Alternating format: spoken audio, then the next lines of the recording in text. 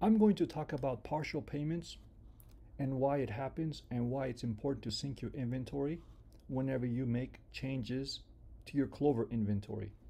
As you guys may already know, your online order page is the inventory from your Clover. When you first install the app, the prices are exactly the same as your Clover inventory. But as time goes by, you may have changed your prices. So for example, this is the order online page. This is the inventory from where those prices came from. But a few weeks later, a few months later, down the road, you change the prices. And then all of a sudden, you got an order and it said partial payment. And you were concerned, you're asking yourself, why is there a partial payment for this order? Because the total is $77, but you only got $76.46. And on your Clover dashboard or on your Clover device, it says partial payment. So to prevent this from happening, what you'll have to do is sync your inventory whenever you update your prices. So for example, here is my inventory, and let's suppose I go here and I change a price. I change this to $3.50. Okay, if this is $3.50, it's still going to be $3.25 on the website because this is your price on the Clover. So your customers on the website will still pay $3.25. So in order for them to see the $3.50 price on your website, you have to sync it. So here's how you sync it. You go to your Clover dashboard, which is the back end. Sorry, not Clover dashboard, I apologize. Your smart online order dashboard, this area here. You press Clover orders, settings, you press import sync inventory.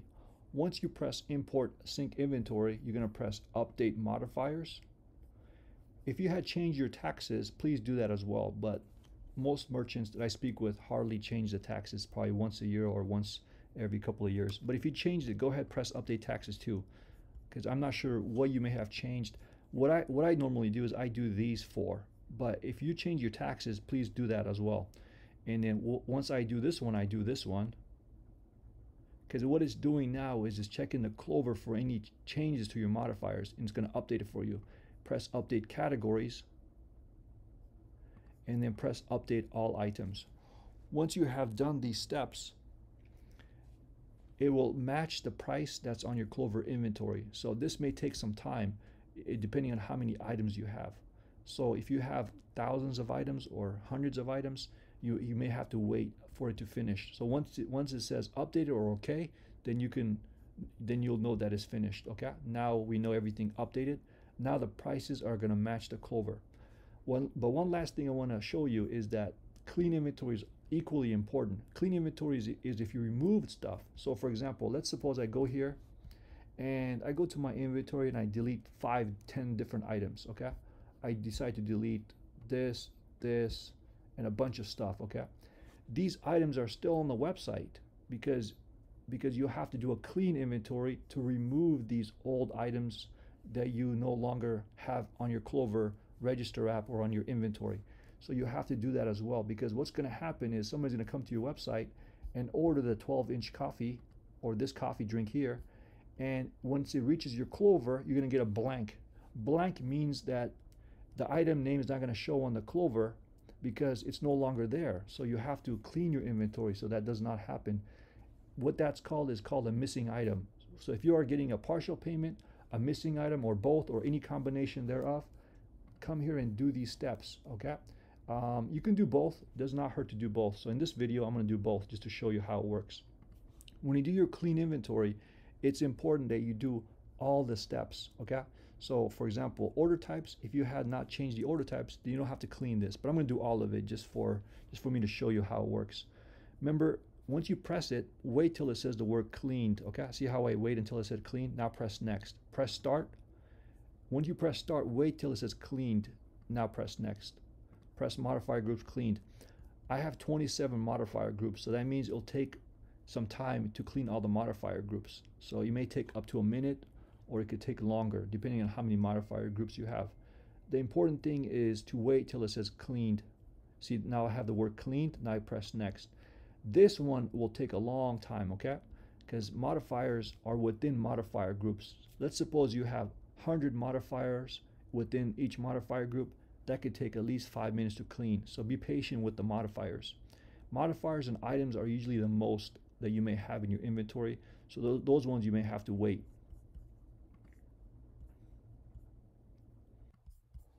Once the modifiers are cleaned, you press next and then do categories and then items. So I'm not going to do all of it because it'll take some time for this video. But once you have done them all, it'll say all done. Once it's all done, then that means that your inventory is cleaned and updated. Okay, so make sure to do all of it. And you're probably wondering, how did I get to the screen? How am I able to do all this stuff? So let me give you some pointers here. Check your email for the link to the order online page. This was emailed to you on how to log back here over here. If you don't have that, send this video to your web developer so they can sync it for you, because your web developer may have made the website for you and he knows the instructions or the login to do it for you. Third option, if you can't find the email, is go to your website, press order online, and if your online order page ends with the following .smartonlineorder.com, then simply put WP admin at the end. Okay, so for example, if your order online page is mikestacos.smartonlineorder.com, you're going to put mikestacos.smartonlineorder.com /WP admin, just like that. Just put this at the end. Just put this at the very end and then press enter. If you don't have your password, just press forgot password to get that. And if your website is WordPress, then you can simply log into your own WordPress website. That's how you come to the section here. Okay. The sixth option you can try is just go to smartonlineorder.com and press login. Okay, you can try that as well. So that's how you solve the partial payment issues, the missing item issues, and again, important reminder. So again, whenever you make changes here, you also have to do what I just did with the syncing, okay, to make sure the prices are all the same on both sides. All right, thank you so much. Have a great day.